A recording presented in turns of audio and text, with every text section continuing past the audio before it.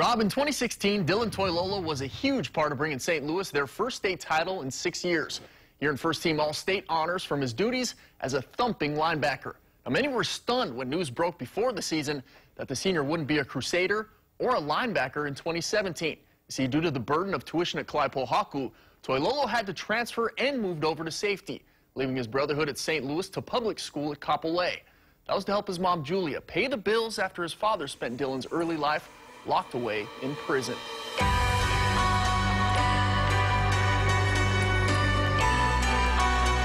It was a shock when my mom told me that she wanted me to transfer, but I didn't mind because I hated seeing her struggle to pay for my tuition.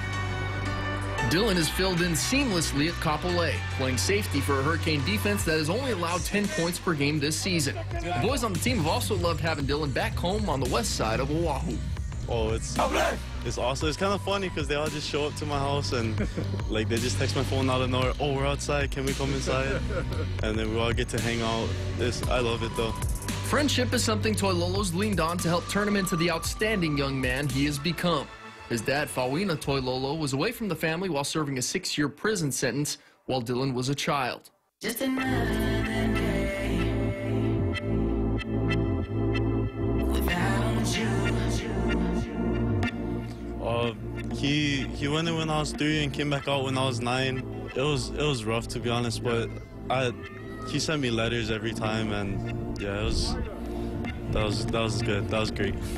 And he was the one that put me into football. He said that he seen talent in me. That's a talent that Dylan has turned into a terrifying presence in the secondary. Physical on the field, but soft-spoken off of it. Dylan was told by Fawina to stand up for himself while being picked on when he was a kid playing Pop Warner.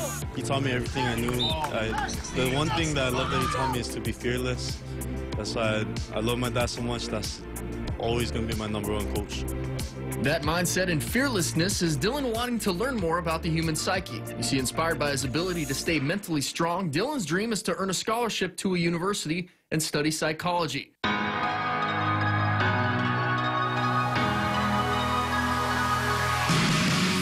Preferably back home here in Hawaii so he can play in front of his family and friends, setting up for his career dream. Yeah, I think so, because I'm not afraid of anybody on the field.